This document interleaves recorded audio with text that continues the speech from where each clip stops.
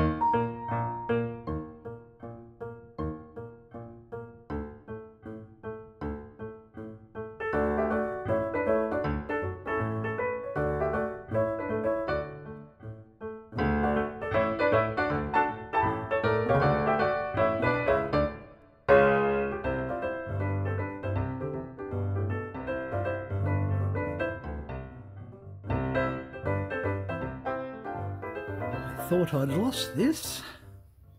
I have to touch up the base, but no, that's cool. I found it again.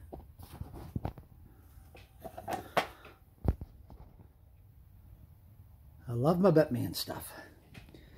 Look down in there. What's in there? Oh, Deep Space Nine. Some boxes.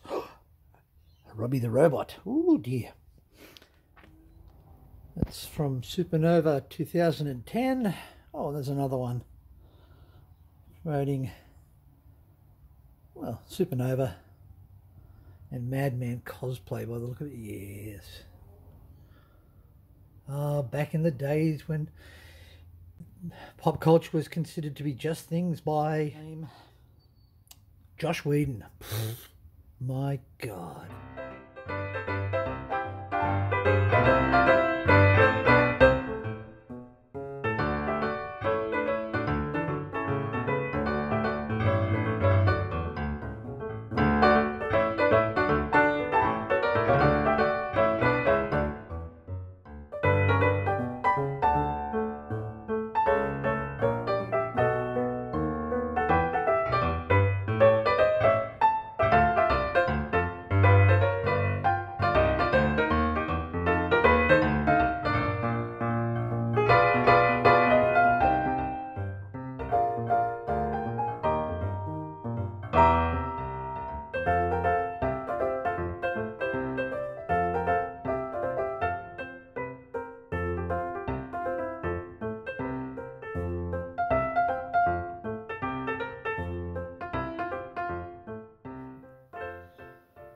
And welcome to day 2 of cleaning out the garage, or as I've been calling it, creating an office in the garage. It's cold, so enthusiasm is rather low. Found a lot of stuff yesterday, gonna find a lot more today, so let's go.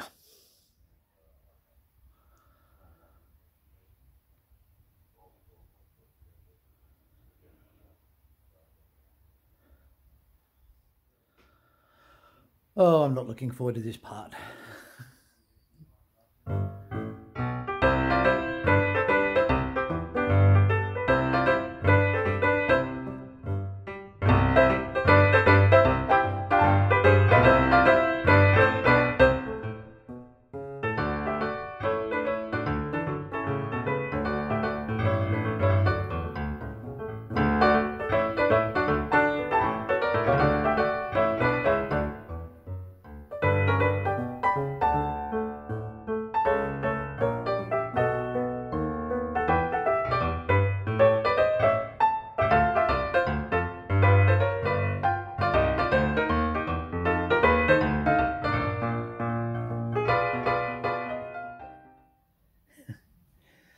Once again, finding a lot of stuff that I forgot I had, and it's, oh, don't know where that was, but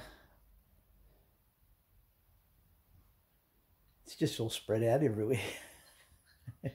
So much stuff, so much stuff.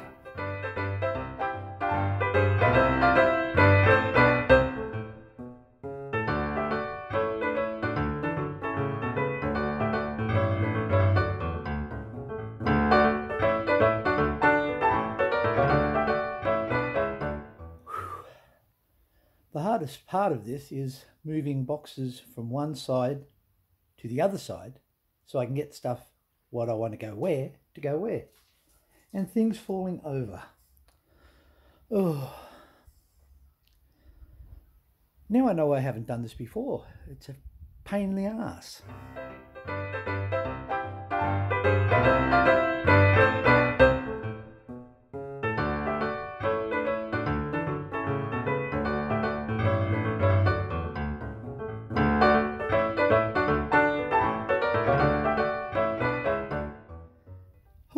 I'm sweating like a pig and it's as cold as anything, but it's getting there. Once I get this section done, then I can start moving other things back in, unpacking boxes, finding stuff I thought I'd lost.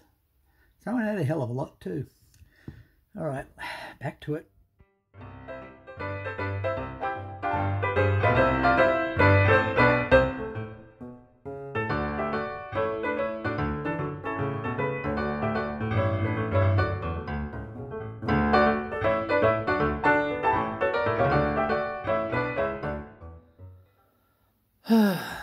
Break's over. Going back out to the garage. It's not going to be all finished today. That's why there's 3. Day 1, 2 and 3. Should be finished tomorrow. Anyway, garage, here I come.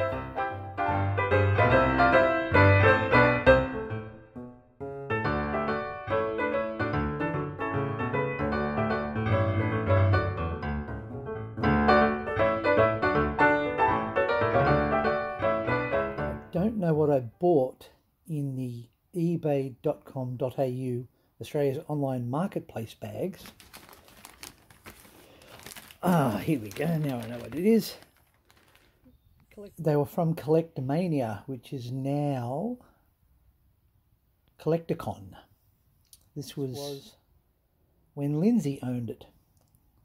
I'll show you. There's the bag. It's got Collectomania on the top of it up there. It's like a newsletter. And I've got hundreds of them. Empty bags. I just don't understand.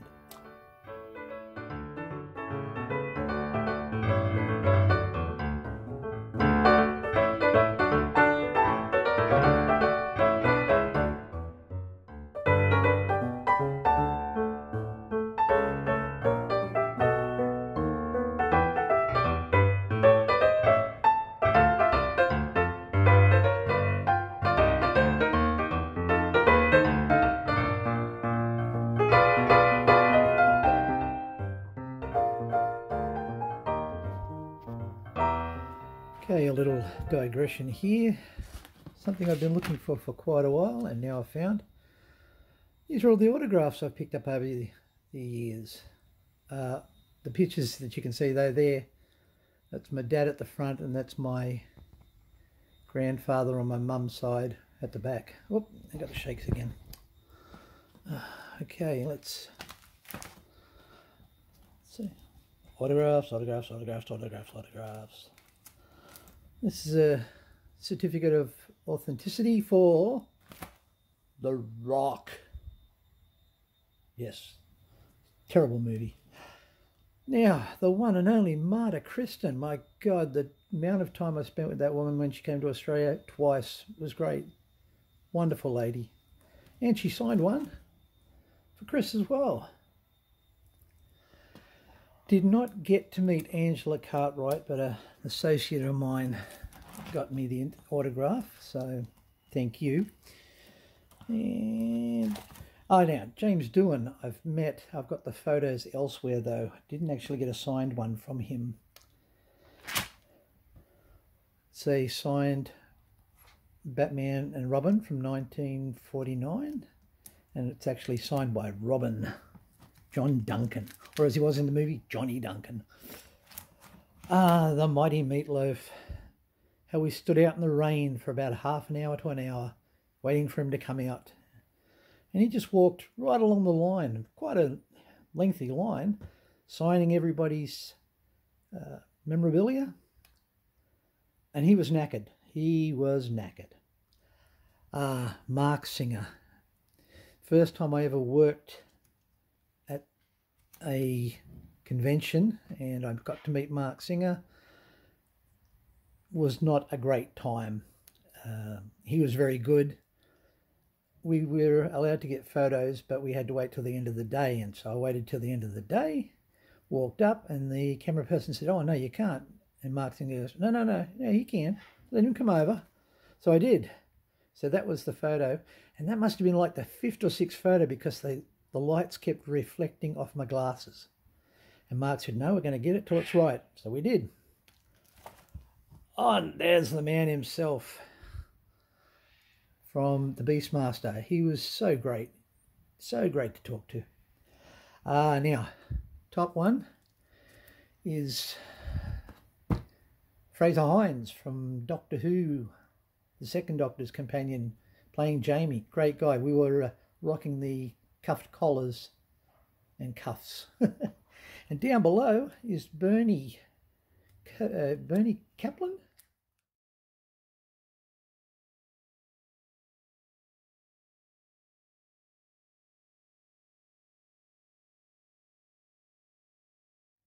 Copeland? Oh, I can't remember. I think it's Kaplan from, well, The Love Boat, but he was also Siegfried in Get Smart.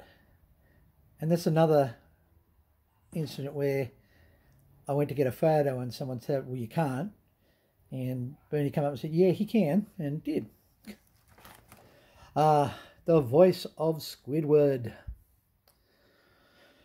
I've got another one of those inside too somewhere. The 2 voice artists. Can't remember the names, but anyway. And Steve Bloom, yeah, forgot about him. Another voice artist, nice guy actually. He talked to me for a little while, which was great. Very first Star Trek convention I ever went to, I went as part of a Lost in Space group. And this shows, this is the end of what happened when one of the MCs got offended by a joke we made at him, and he kept putting us back later and later and later to get dinner and everything. And then he went and told the president of the Lost in Space Australia Club that we were saying bad shit about him. When we found this out, I decided I would, I gave him a framed original of this. I drew this, as you can see, 1993. That was a table we'll never forget. Anyway, back to cleaning.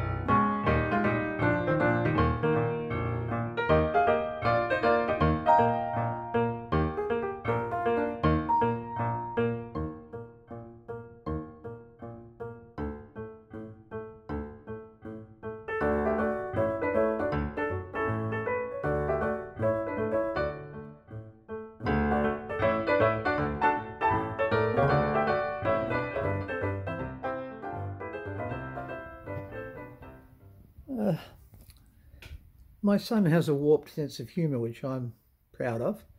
Somehow he got one of these. This is an Australian flag. I won't open it up. It should be fairly obvious. Well, look, yeah. Nope. Yeah. It's a standard Aussie flag. Union Jack on it, yeah, the stars. But he also has as I said, he has a wicked sense of humour. I'm not going to open that one up for you because it would get me banned from the internet, I think. But when he gave it to me as a present, he'd been in Queensland and he came back with it. And he just said, "Dad, you love Nazis and you love werewolves." And I said, "Well, I don't actually love Nazis, but as a horror genre, werewolf eating Nazis, or it's not a bad idea." So that might give you an idea of what that flag is. Again, not going to open it up. Oh, this is the last run for the day. Just going to make it so we can get in the laundry.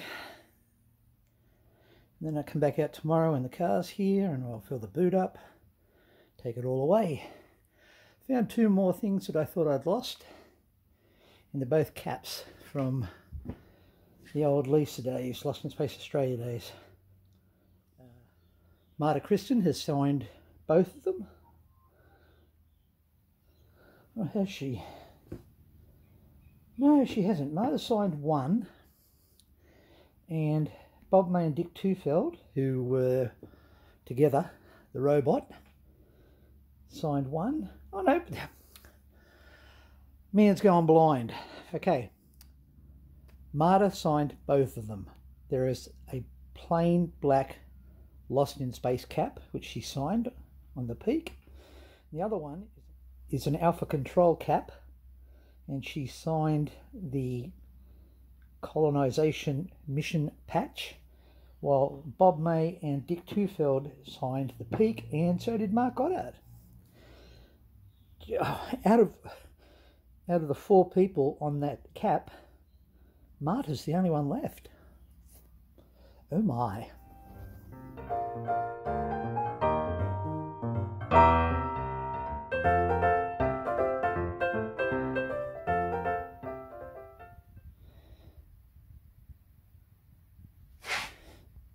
There's Marta's signature in there.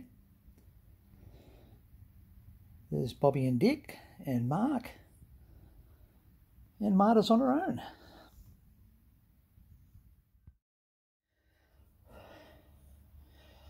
Well, that's it. I'm finished for the day. I am absolutely knackered. But so much there has to go tomorrow, which is good. Tomorrow is another day.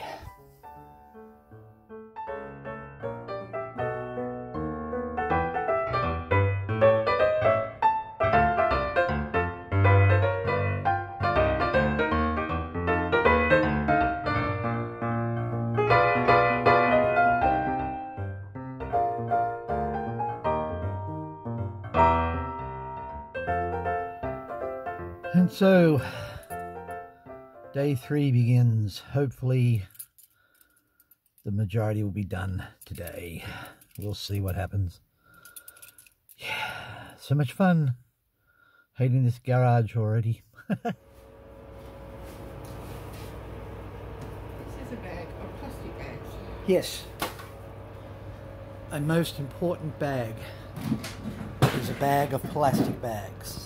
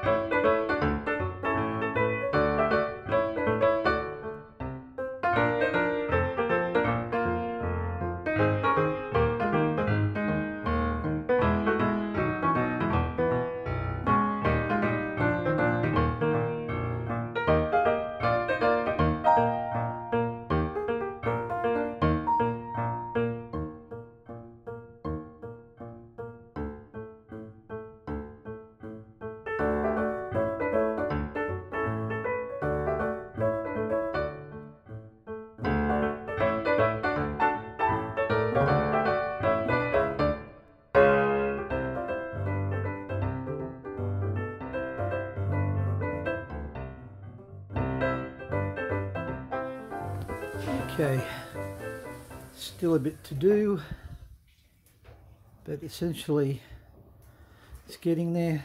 See this big empty space now? How about that, eh? Look at the back of the car. Oh, the visit is out.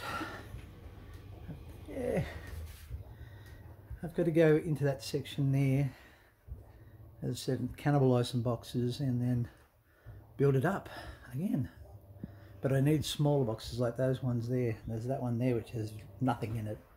Plus I've got these ones over here which also have nothing in it. But yeah, it's getting there. Well, it's 1 o'clock and we're done. The little office area I want still needs to be cleaned out, but we've got rid of so much stuff, it's great. But I'm knackered. Anyways, when I have the office set up, I will do some more videoing. Talk to you then.